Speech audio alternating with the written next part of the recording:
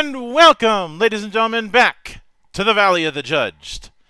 I am your one and only gaming monk, better known as Mildra, and with me is my good brother here in the temple, the one and only because we haven't figured out a nickname to stick with him yet, good brother Monarch. I think I am developing tendonitis in my right leg. Yay me. Are we sure you're not a character from one of the Final Destination movies? Look, man, I'm just breaking down. I think that's all it comes down to. I'm just starting to break down. This is just my life now. You're the same age as me. What the fuck?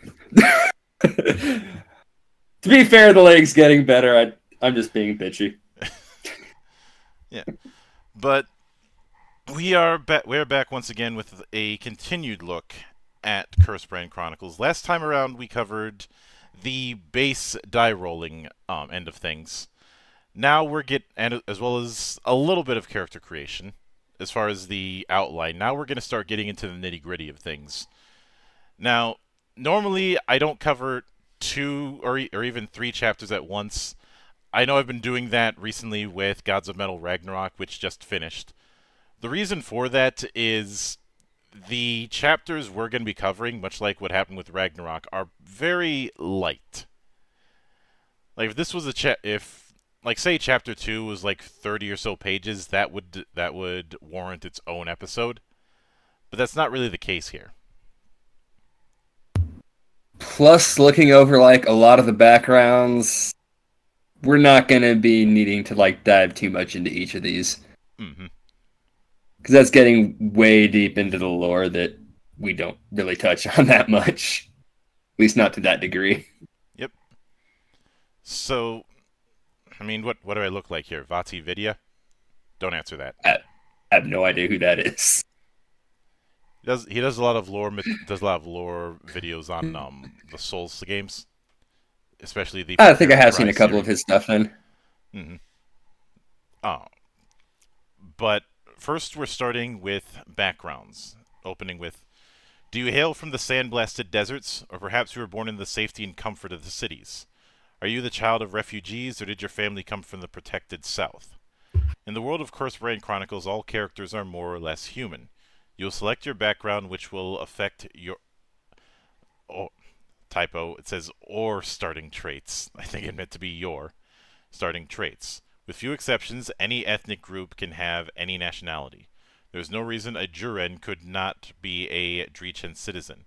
There's no reason a Hassian could not call Imleth home. Humankind comes in all shapes and sizes. Then we have the base characteristics. First, ability scores. So your ability scores for all but core start at 3d8. And I do believe I have to correct myself. Give me a moment, because I think I got the name of that attribute wrong. In my defense, it has been a few days. So plus you have the fact that again, no bookmarks. So I want to say it was core, but no. Actually, no. We didn't even get. We won't cover that till we get to ability scores. Never mind. Anyway, health is stamina plus 1d8 per level, starting at level 1. Durability is 10 plus any from background, class, skills, and talents. Vigor is equal to stamina. Again, you can gain additional vigor from class, skills, and talents. Mana is equal to soul, as at the base. Size is medium. And then we get in say Epic Age, this would be expanded to cover other races, but since Cursebrand is assuming everyone is human, that isn't a factor. But then we have the nationalities, which there are 6 of: the Drechen Federation, the Hassian tribes, the Imlethi, the City of Sorcerers, the Protectorate Citizen, and the Sagmont Noble. Um, as well as the Wasteland Refugee. Forgot about that one. And then we have ethnicities: the Amoni, Gaidi, Hassian, Hetian, Juris, Resudan, and Ridian. Each having their own point of origin and the like. Um, and each each nationality and background does have its own thing in more detail. Yeah. Because right after that we have the Protectorate, the APOC as we've called it the last time we talked about it, and it does provide for background traits.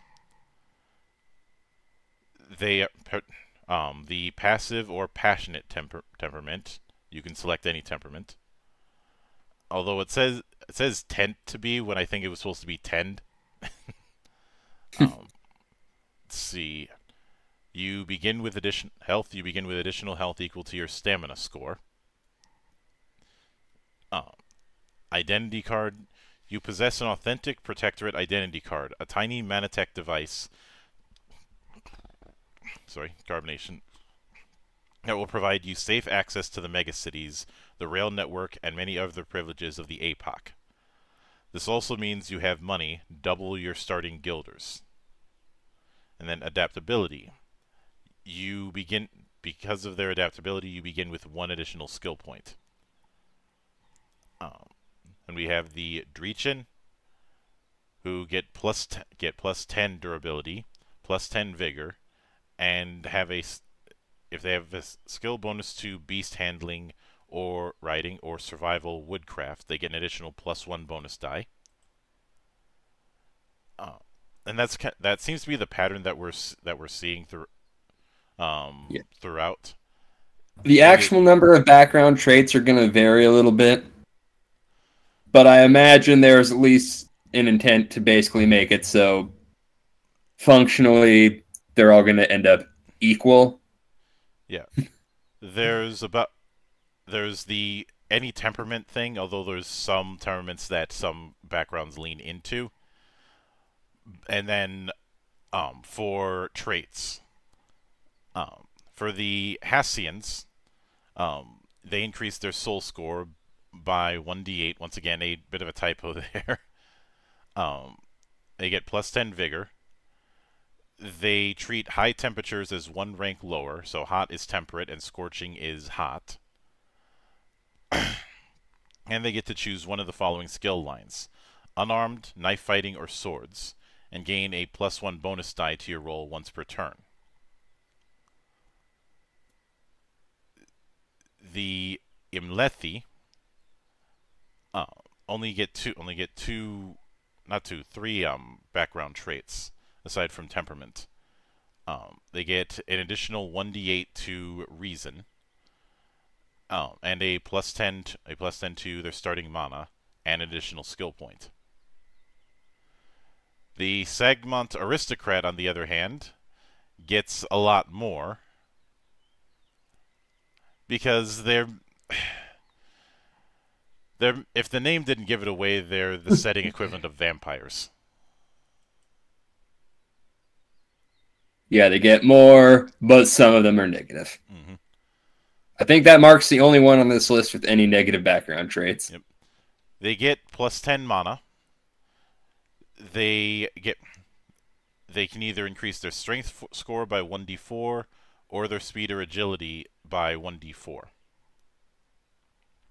Core is for corruption. Mm-hmm. I've just noticed. Yeah.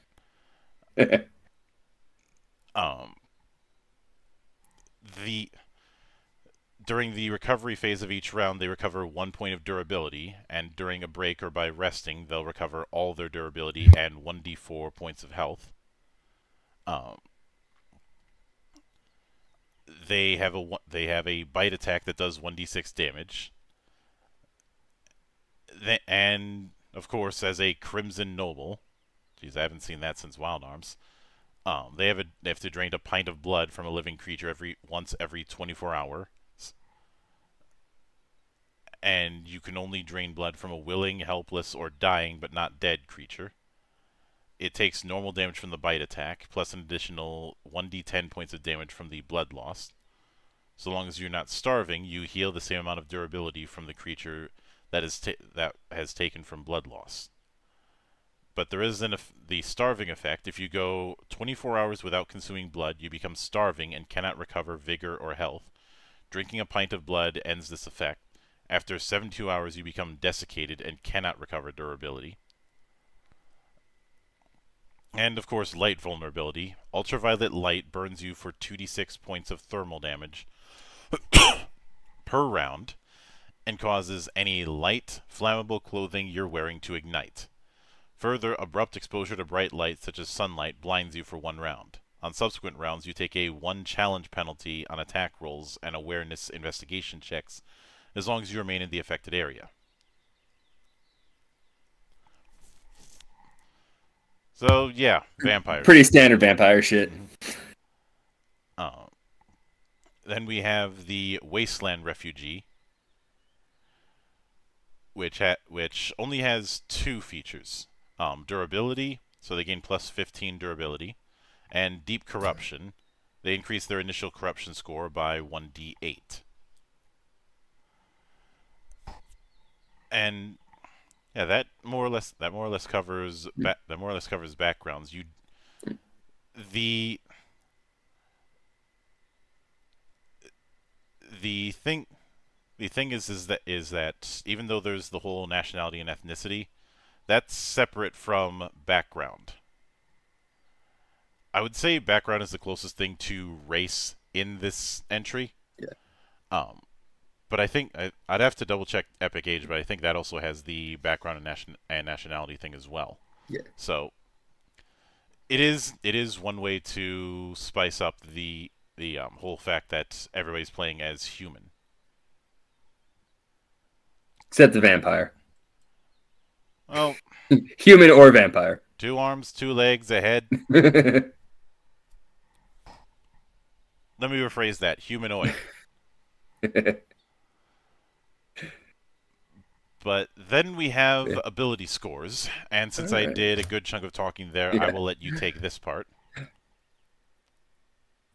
So, all ability scores are generated with a number of dice based on race. Most creatures roll several ordinary dice, d8. But particularly powerful beings, such as eldritch creatures, may roll many poor dice or a few heroic dice.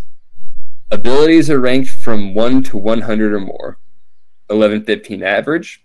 And at 15, every 5 points after, you get a +1 heroic bonus dice to action checks that fall under that ability score, as shown below.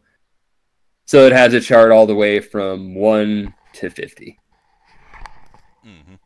With the exception of the 5 through 14 range, which is a 0, it goes up in increments of 5. Yep. In many cases, your traits will be derived from your ability scores, such as health and durability. Talents gained via skills and classes may also increase your traits.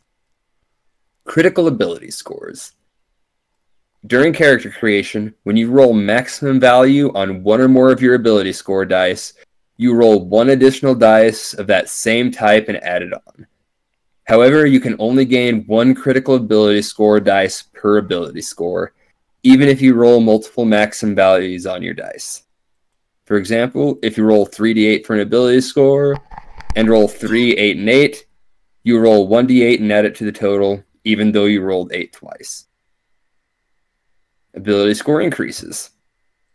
There are several ways to increase your scores. If your ability scores are not sufficient when you select your first class, you will raise your ability scores to meet the minimum requirement. As you progress, the most effective way to increase your scores is through spending skill points on talent. Those talents purchased from a skill will often increase your ability scores by an order or better dice amount. General talents can also increase your ability scores, but by feeble dice. So we've got strength, agility, speed, stamina. Empathy. Let's see.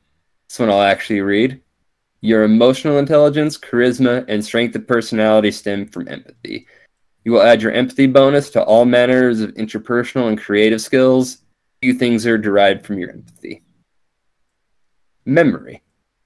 Your memory measures your cognitive recall and learning ability. You might add your memory bonus to all kinds of study skills. Your chance to learn new spells and techniques is derived from memory. And we get reason, your ability to solve problems, logic, deduce patterns, etc. Resolve. And then soul. I think I'll read that one too. The scope of your spiritual resilience, eldritch essence, destiny, and intuition. Add soul bonus to your spiritual actions and spell power. Mana is usually derived from your soul score. Usually implies there might be something else, but I'm sure that'll come up later if it is. Using your ability scores. Many traits and characteristics will be derived from your score, but you will also add your ability score bonus when you make a skill or resistance check under that ability score. So with skills, in most cases, you will add one ability score bonus when you use a skill, depending on how you use a skill. For example, if you make an attack with a weapon skill, you will add your agility bonus dice. But if you are attempting to identify the quality of a weapon, you might add your reason bonus instead. In some cases, skills have a default ability score, but not always. And resistance. When you are forced to overcome something affecting your mind or body through raw ability, you make a resistance check. When you are called upon to make a resistance check, the ability you are using is called out. Breaking free of a creature's grasp might call for a resistance check, while seeing through an illusion might call for a reason check.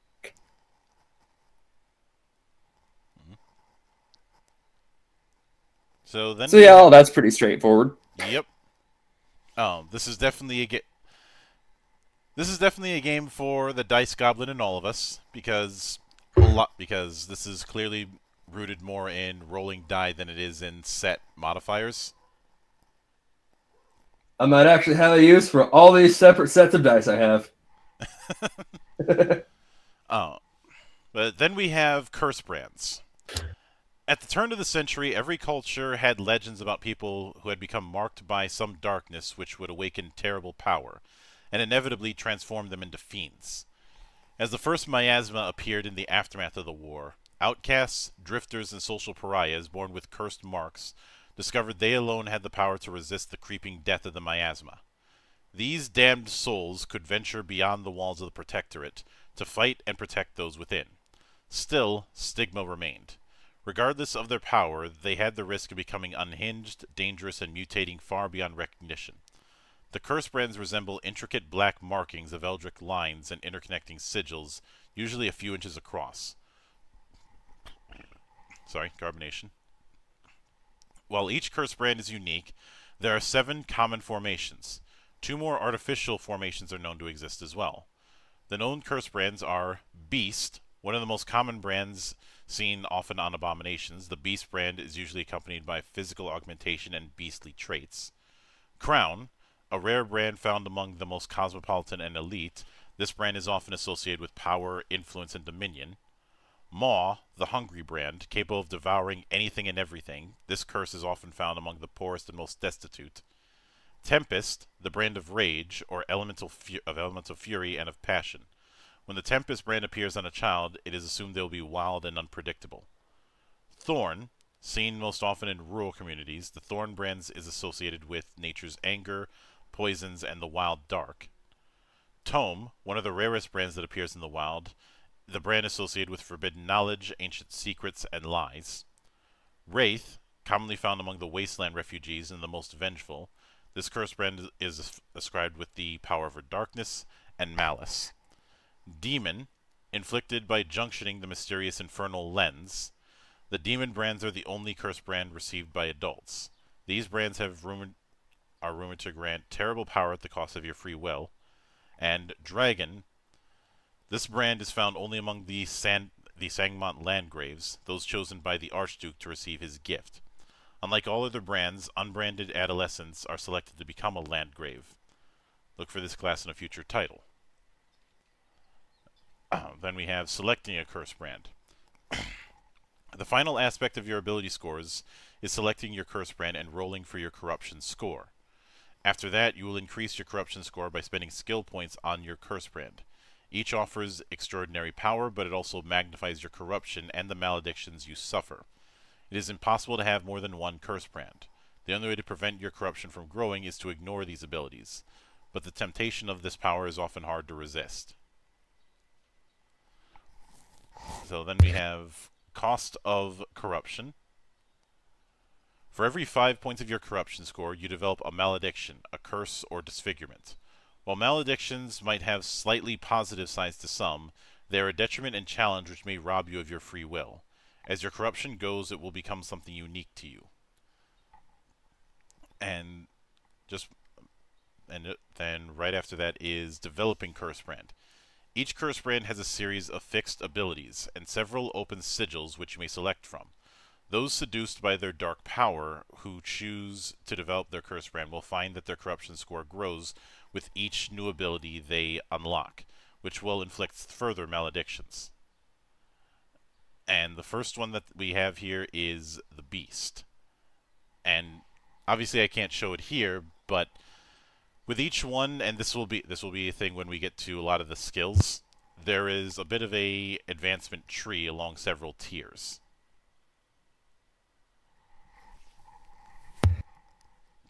The trees are going to look a little bit different from brand to brand. Yeah. But the general idea is the same, that you have 3 different paths. Along 5 tiers. Yeah.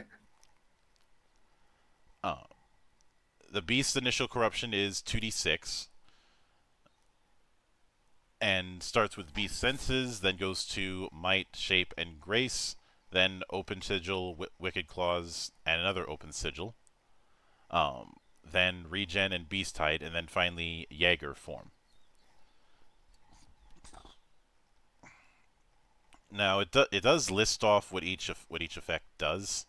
The only one that isn't listed is Open Sigil, which, let me do a bit of a search.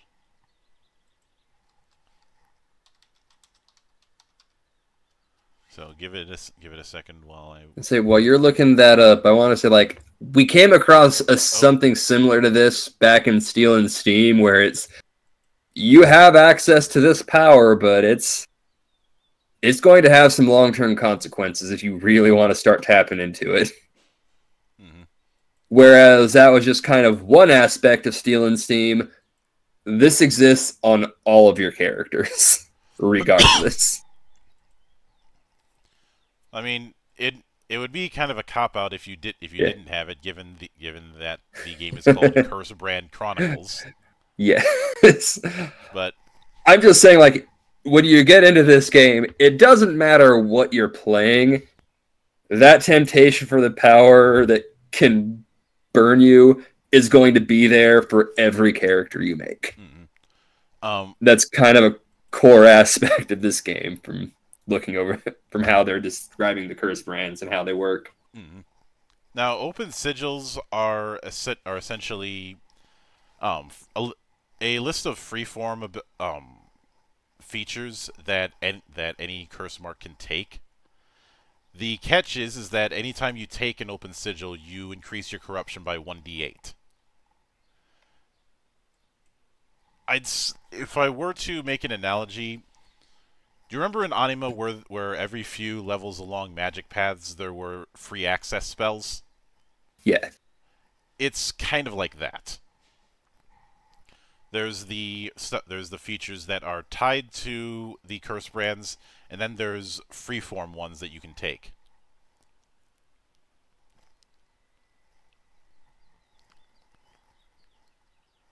But now there is a good variety of the open sigils looking down. Mm-hmm. Yeah, there's quite a few, and obviously going through all of them as well as all of the features is something that it would be tempting to go through, but I think we'd end up getting too far in the Yeah. weeds.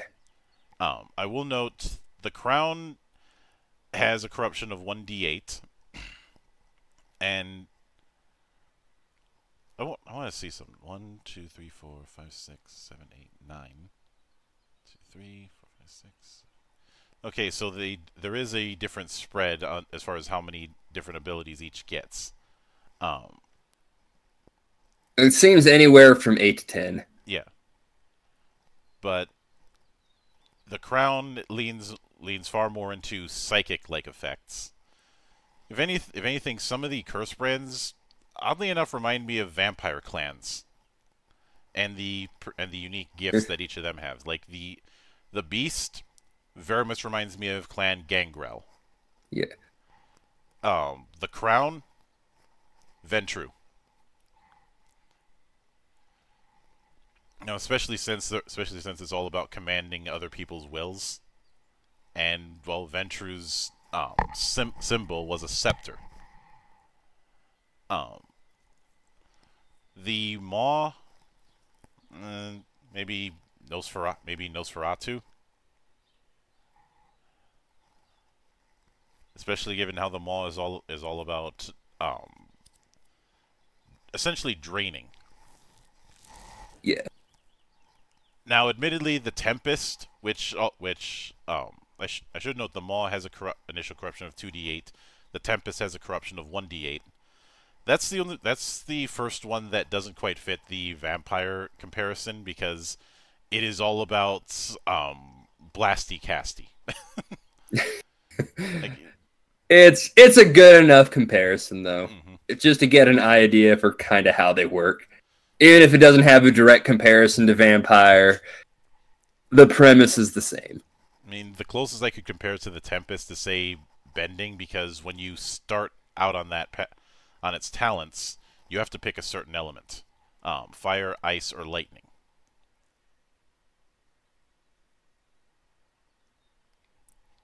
But the the thorn is leaning heavily into the whole nature thing. Um, Especially since its first one is essentially the game's equivalent of bark skin. Um, the tome is doing is a magic themed one, but while there is a magic system we'll get into later, the tome is more akin to, I'd say, a warlock, in the sense of messing with powers they probably shouldn't. Um, the Wraith, which has a corruption of 2d6 instead of say 2d8 like the tome. Um, I I guess I could compare it um to a Legacy of Kain character, because it's all about messing around with shadows.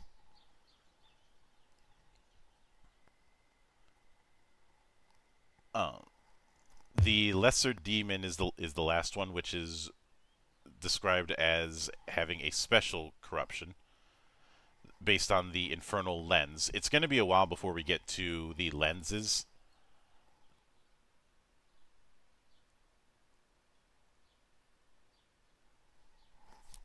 And of course, the dragon is one that can only be selected if you have the Crimson Landgrave class, which we're not getting into classes for this episode. And I don't believe we're going to get Crimson Landgrave either. Those are all the separate book one, I believe. Mm-hmm. And at the time we're recording this, that book isn't out. But then of course there's the whole thing with open sigils, which there's quite a few, and right after that is maledictions. And maledictions could be considered mutations. There's a small part of me that kind of wishes that there was a table for random maledictions in this chapter. I know some people might say that that sounds a little bit Warhammery, but when you're dealing with that kind of price of power, I'd rather leave that kind of thing in the hands of the GM, just to create a bit of chaos so that people don't pick the least problematic malediction. That said, there's 20 of them. It's just a d20 roll and just count it down. Mm-hmm. It's probably what I'd end up doing if I'm running this. But that more or less covers the backgrounds and ability scores part of Cursebrand Chronicles. I think the real there's a couple things to really note with this. One of them is that the when it comes to backgrounds, it's not doing the ability score modifier that some games might expect. But moreover is the fact that right in this particular section, it emphasizes a couple major concepts. One, dice rules everything. In terms of resolution, there are some games that will have like a little dice and then a bunch of static modifiers. Then you have this, which is leaning far more in the dice rolling rather than the modifiers. I think what I'm saying is making sense. Oh yeah, this game is wanting to roll more and more dice. Mm-hmm. I mean, this was made for the dice goblin. You want to make use of all those dice you've been piling up? Here you go. I'd say a standard die roll in this kind of thing is going to be like d20 plus 1d8 or 2d8, depending on how well somebody rolled. Because somebody got triple eights on one of their ability score rolls. Aside from the fact that that would do a bit of an explosion. So let's say that they get all eights, which so 32. Yeah, the theoretical maximum. 32, which would mean they'd have 4 bonus die. So when they're rolling that ability, they'd be rolling d20 plus 4d8.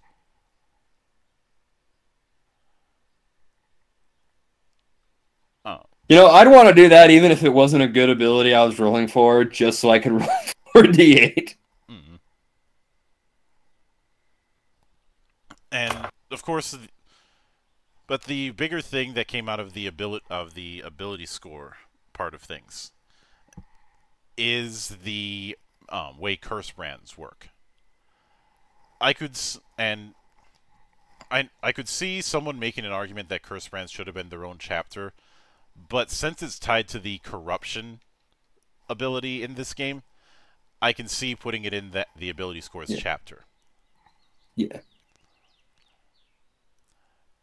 It's also an early sign for us about the tree-based design of how talents work. And spoiler warning, you're going to see a lot of that going forward. Like this particular tree setup with the 5 tiers, that's going to be standard fare for the rest of the setup.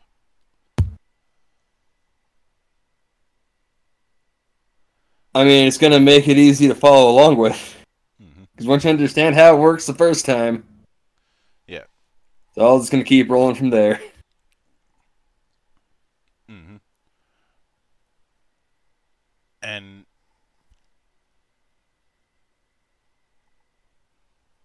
when it of course, just because I said that the open sigil increases corruption by 1d8, technically speaking, every single talent for cursed brands is going to increase your corruption score. Some of them by 1d8, some by 1d6, and some, like Jaeger form, by 1d20. There is kind of a thing Jaeger form, it better be worth it. Well, yeah. Jaeger form requires 1 full turn and 20 mana, but in the aftermath, after the transformation, your strength and speed scores go up by 10, and you have access to claw and bite attacks, an additional action, and a terror rating of 15, and you can maintain it for an hour.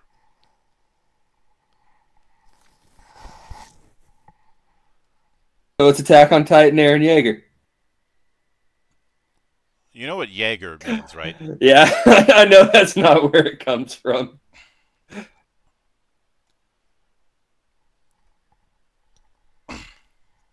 But our I certainly like that it's going with that dice goblin approach, because it does mean that somebody can't be 100% certain that they'd be able to make a given roll based on their total modifiers and the like.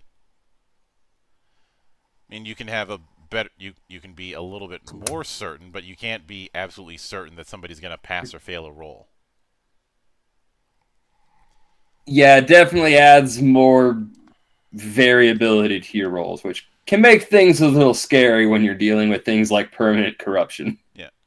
So let me do a little experiment. I have any dice loaded up, so let's take that ability score we mentioned earlier and see what range we get for 2d20 plus 3d8. All right, so it looks like the most likely result is going to be 34 or 35 with 4.19%. So that's kind of where the range is. Whoops, it did 2d20 by 3d8. Sorry. Okay, there we go. Okay, so the highest percentage result would be 24 at 4.98%.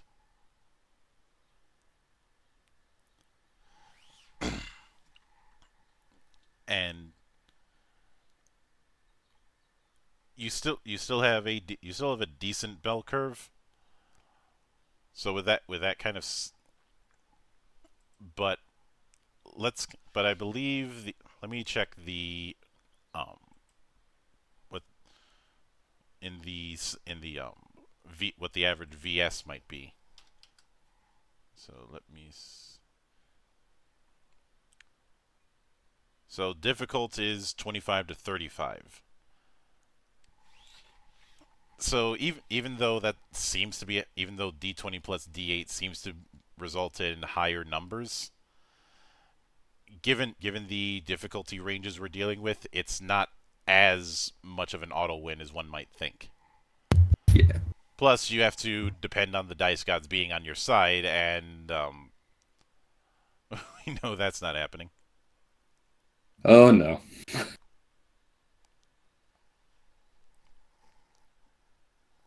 I know some people turn up their nose at D20 because bell curve, or think that you need to have a more unique die setup instead of using D6s or D20s, and I'm like, if you're looking at just the die that you're rolling, you're missing the forest for the trees.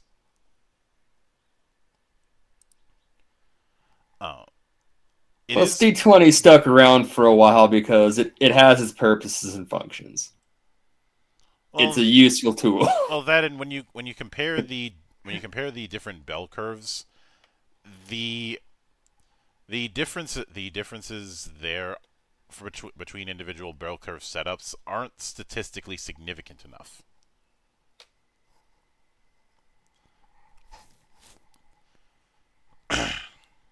Now, granted, I'll prefer rolling multiple dice instead of one, because it does provide a little bit of a buffer, and everybody's got that dice goblin in us, even if we want to claim we don't. Out there denies it. I have never met anyone who's denied being a dice goblin. I've seen some that try and claim that they have enough dice as it is, and I'm like, don't fucking lie to me. We both know you're eyeing that next set. You're eyeing that next. You're eyeing that. I see you with those hungry eyes, looking at that pewter set of dice. Look, I plan to come back from Houston with at least 2 more sets of those metal Misty Mountain dice. Mm-hmm. I haven't seen what they're offering yet for Matsuri this year. I'm getting at least 2 sets. Yeah. Now, next time around when we come at this, we're going to be tackling character classes. And while the game does use classes, for one, there's not that many, and two, the classes are going to be continuing that particular setup that we've seen up until this point of using a tree setup. I will say that it's going to be a bit more full compared to what you'd seen beforehand. Although if you're expecting classes to be akin to the classes you'd see in the in more litigious role-playing games, you're not going to be getting that. And I am all the more grateful for that, because I'd rather have classes and class design be married to the particular setting that they're in rather than another generic fighter, for instance.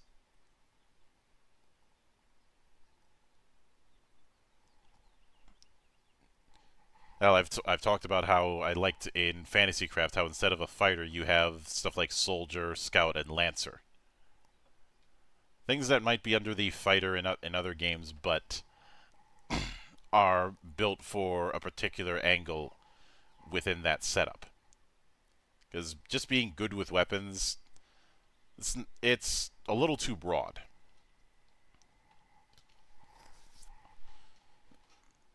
You know, this is why you have the basic fighter problem. There is not going to be much of a basic fighter in Cursebrand Chronicles. I can promise that. Even if we only have, let's see, 1, 2, 3. I mean, the existence of the Curse brand itself kind of prevents that from happening. The existence of the Curse brand, the existence of the lens, the existence of the fact that there are 3 categories of character classes: vocational, ancestral, and augmented. But we'll get into all of that later. Yeah, it should be a fun time though. So until then, on behalf of the good brothers present and not present, my name is Mildra. I am your gaming monk. Stay fucking frosty, everybody.